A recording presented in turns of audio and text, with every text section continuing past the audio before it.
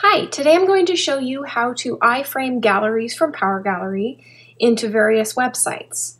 When you buy PowerGallery, you get one license and you can only run the admin section on one domain. However, an administrator can create as many galleries as they want, and they can put them on the galleries on as many domains as they want, as long as they iFrame them in. So I'm going to show you how to do that today. So the first thing you're going to want to do is make sure you have PowerGallery all set up and you've created at least one gallery. So here you can see everything is working. I've got my admin section here. I have added one gallery of photos called Retreat. So the first thing you'll want to do is choose a design for this gallery. One of the restrictions of iframing this in is the entire gallery has to fit within the iframe. So using a small ribbon like this, the ribbon and light box technique, would not be great because you have a very small ribbon and then a big modal window pops up to show you a pop-up. So the iframe would have to be as big as the entire modal window. So you're going to want to use this more with like grid plus full size or a gallery like that. So I'm going to go ahead and actually use grid plus full size. I'm going to use the light setting. And then the next thing you're going to want to do is click on preview. So you can see all my photos are coming up here. Everything looks good. This is what I want.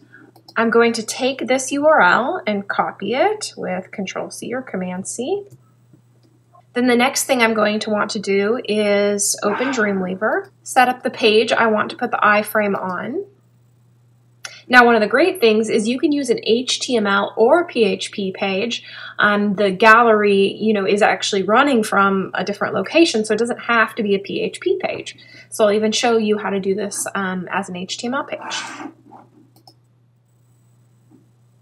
So I've got my blank page here. The first thing I want to do is insert an iframe. You can go to Insert, HTML, Frames, iFrame. And that'll just put the simple iframe tags on the page for me.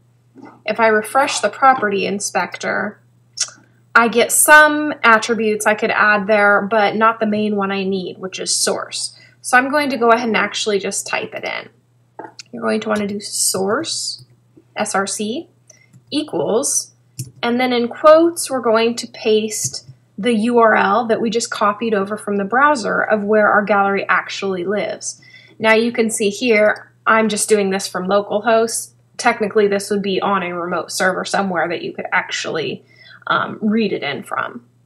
So that might be www.webassist.com or wherever you've uploaded PowerGallery to.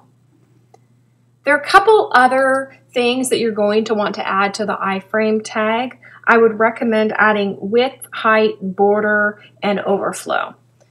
So I'm going to add a style to the iframe tag. I'm going to want to do style equals, quotes, and we'll do width 100%, height, let's try 900 pixels. You can preview it and see if you need to change it.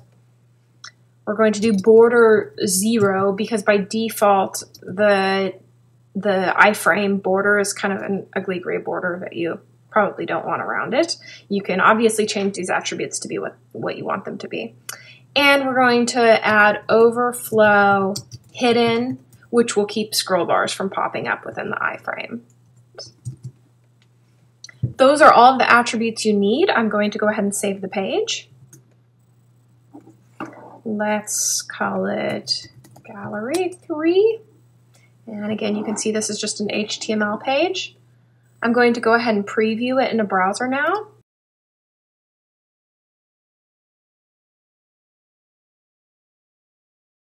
And you can see this is iframed in on the page. Everything's working here.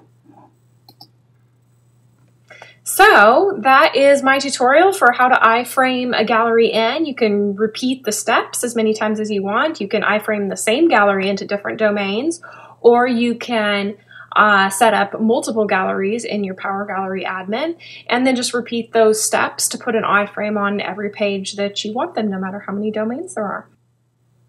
So I hope this tutorial was helpful today. If you need any assistance, check out our technical support forums and we'll help you through the steps. Thank you.